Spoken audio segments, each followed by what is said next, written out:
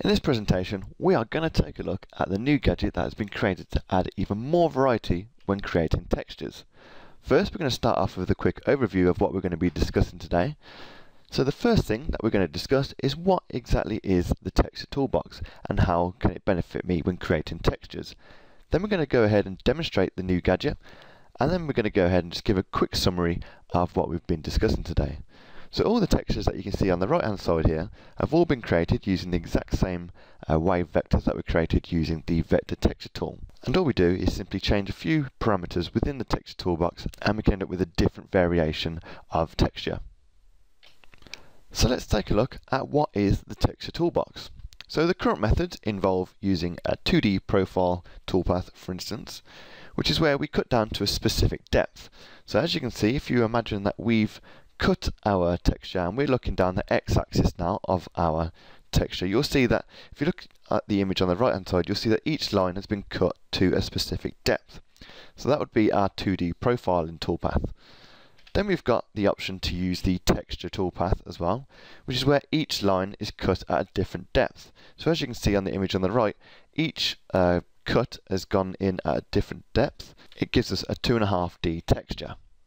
So with the Texture Toolbox, the idea was to add the ability to cut different depths along a single vector. So you can kind of get like a wave effect that goes up and down throughout the whole vector. To accomplish this, the gadget has the ability to define a minimum and maximum change rate. Now this is how often the tool will cut in and out of the material along a single vector. And with that, we also can specify our minimum and maximum cut depth, so where we want to cut from and to during one of the changes across the vector. So as you can see on the top right image here, that's using the same minimum and maximum change rate with an altering minimum and maximum depths, which is why we get that wave effect across the entire texture. The image underneath that is where we use a different minimum and maximum change rate with altering cut depths as well. So that's why you can see that each one of the vectors, they start to cut into each other as they're going across the entire length of the texture panel. And then we went ahead and added even more features to add more variety to our texturing toolpaths. So we added the ability to change cut direction. Now this is where, first of all, if we cut in the same direction, so that's where the tool is going to cut each vector from left to right or right to left. Then we have the ability to choose alternating direction. So the tool will cut one vector from left to right, then the one underneath it will cut from right to left, and vice versa. Then we also have random, so the software itself will choose whichever direction it's going to cut the next line, or we can alternate until every, which is where we alternate the cut direction until we get to a certain number which we define within the gadget itself. Then the last option that we have within the texturing toolbox is the ability to rotate contours. Now we can only rotate them at 180 degrees, but you get to choose how often we get to rotate the next vector. So it may be every other one, so we would choose to rotate every second vector in the queue, or we could choose to rotate one contour 180 degrees every 4 vectors that it comes across. So you'll see that if we look at the images on the right hand side, the top right picture is where we use the same change rate, but it's going to be an odd number. So if we use an odd number as the change rate, if we alternate the cut direction, you'll see that they then start to cut into each other as they pass from left to right and right to left. The picture underneath is where we use the same change rate and the same cut depths, and then just rotate it every other vector. So what we're going to do now is we're going to go ahead and demonstrate the Texture Toolbox within the software. So we're going to go ahead and demo the different tools. So we're going to demo the change rate, different cut depths, the cut direction, the ability to rotate the contours 180 degrees, and then we're also going to show you how to save and load any settings within the software as well. So just a demonstration note, so just for your viewing pleasure, all material that we're going to set up for our jobs is going to be at a width of 48 inches and a height of 24 inches. This is just so that you can see the textures more clearly using the preview toolpath form. However, all textures that you can see in this demonstration can all be created using large material. So let's open a new copy of Aspire, and I'm just going to go ahead and create a new file. So I'm going to create this with a width of 48 inches and 24 inches high. I'm going to create the thickness to be 3/4 of an inch. I'm going to use the lower left as the XY datum position, and then I'm just going to go ahead and press OK on that job setup. So first of all, I'm just going to go ahead and create some basic vectors for us to use. So I'm going to go to the Create Vector Texture tool. Just going to go ahead and just specify some settings here. So I'm going to have an angle of 0 degrees. I'm going to have a spacing of ½ inch. I'm going to have an amplitude of also ½ inch, and I'm going to choose a length of 3. I'm going to have no noise, no variation, and I'm just going to preview those as you can see here on the work area. So I'm just going to press OK as I'm happy with those, and all I'm going to do is I'm just going to highlight those and go to Gadgets and select the Texture Toolbox, like so. So just to give you a quick overview of the Texture Toolbox, the first options that we come to are the change rate. So you've got the minimum change rate on here and then the maximum change rate there. Then you've got the ability to add the minimum cut depth and maximum cut depth here. Underneath that, we've also got then the ability to change the cut direction. So we've got normal, which is going to be all going the same way, so from either left to right or right to left. Then we've got this button here, which is to alternate them, so they're going to go to left, right, right, left. Then we can randomize the cut direction, and then we've got this option here is where we can alternate until we get to this specified number here. And then the last option that we come to is the ability to rotate our contour 180 degrees. So if we just choose normal, they're going to be exactly as we've highlighted them here. So as you can see, they're going to be exactly in that form. Or we can rotate every other vector. So whatever number we specify in this box here is going to be how long it's going to be before we rotate a vector 180 degrees. So at the moment with the option 2, we would be rotating every other one. And then once we've specified our parameters for our toolpath, we can then go ahead and select our tool. So this will just bring up the tool database that you're all familiar with. You'd go ahead and select your tool, so maybe you'd want a V-bit of 1 inch, 90 degrees, and you can also then give your toolpath a name. Now this will obviously be what it's called within your toolpath list when you go to the toolpaths tab.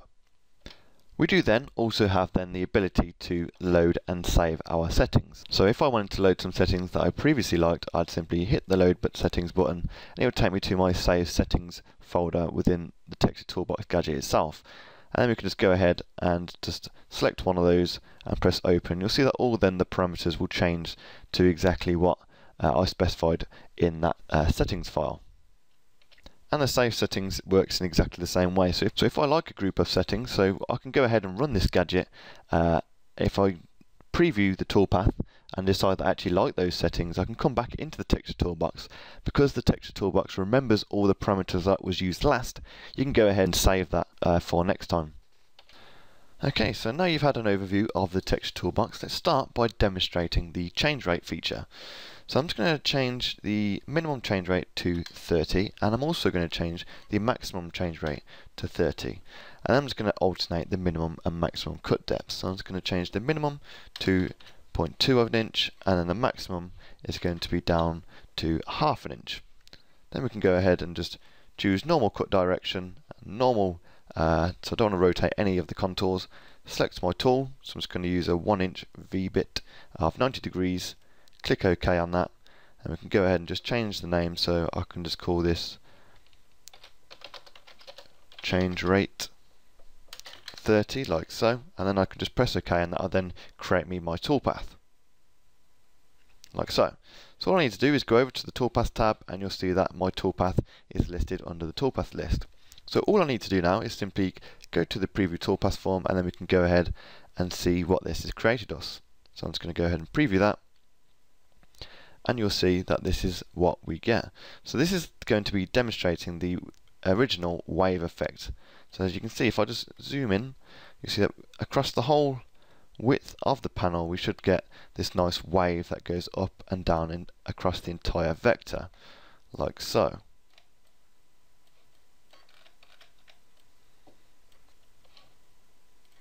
So that's the type of texture that we'll get if we use the same change rate. Now what do we get if we alternate that change rate? So let's just make sure our vectors are still selected, as otherwise we will throw up an error. And then we go to Gadgets and then select the Texture Toolbox, and then what we do is just going to change that minimum and maximum change rates. So I'm just going to change this minimum change rate to 15, and then the maximum change rate to 25.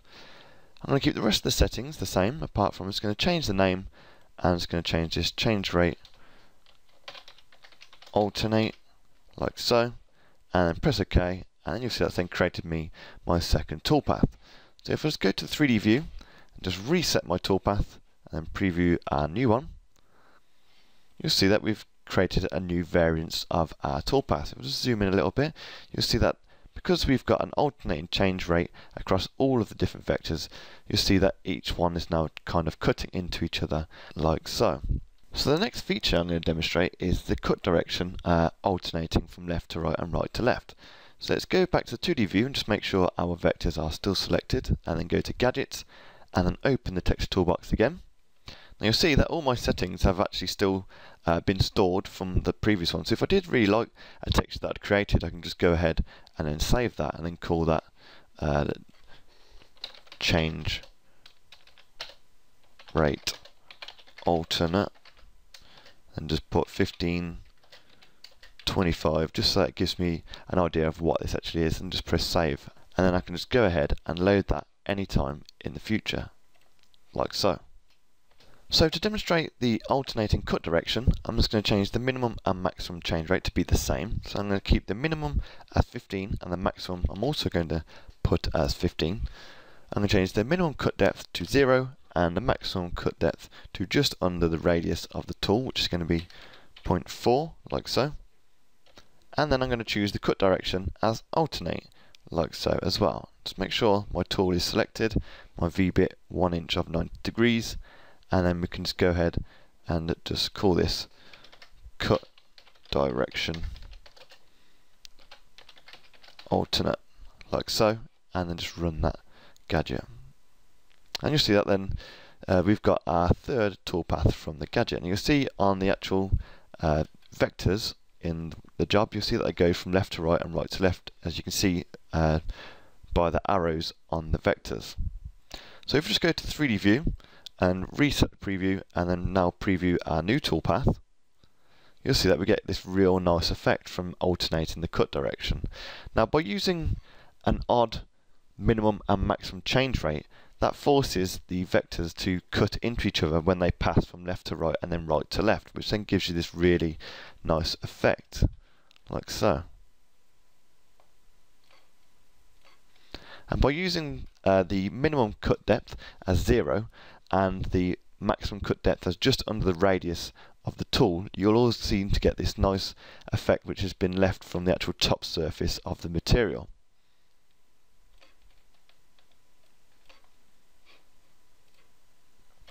So next I'm going to demonstrate the alternate until every and a specified number. So let's just make sure our vectors are still selected, like so, and they are. And let's go to Gadgets and then Texture Toolbox, and then we can go ahead and specify the settings for this one. So I'm going to keep the same minimum and maximum change rate. I'm just going to change the depths to 0.2 and 0.5, so back to as they were. And then I'm just going to change this to alternate every, and I'm going to alternate every third vector, like so. So I'm just going to change this to alternate until every 4, and then press OK to run that, like so. And I'm just going to go back to the 3D view, reset my preview, and then preview this new toolpath, like so. So what you should see here is that it should be alternating the cut direction of every vector until the 4th one, and then we'll get one that's replicated as whatever the last line was cut as, like so. So the last feature that I'm going to demonstrate out of all the settings that we've got in the Texture Toolbox is the Rotate Contour 180 degrees. So again, just make sure our vectors are selected, go to Gadgets and then Texture Toolbox. Now for this, it doesn't really matter what change rate I use, as I'm going to be using the same minimum and maximum cut depth, so that means it's not ever going to change the depth along the vector. It's just going to be a constant ½ inch cut depth, and we can just choose this cut direction as normal and just rotate every, so select that option and we can rotate every, and I'm going to just put every second vector, like so. Make sure the tool's selected, and then just going to put rotate 180 every 2 as my toolpath name, and then just press OK to run the gadget, and you'll see that we should then have created ourselves a new toolpath. So let's go back to the 3D view, let's just reset our preview. Now you can see from the actual preview of the toolpath, you can see that the vectors have been rotated already. So let's just go ahead and preview what this actually looks like. And you'll see that we can get this really nice effect from alternating every other vector, like so.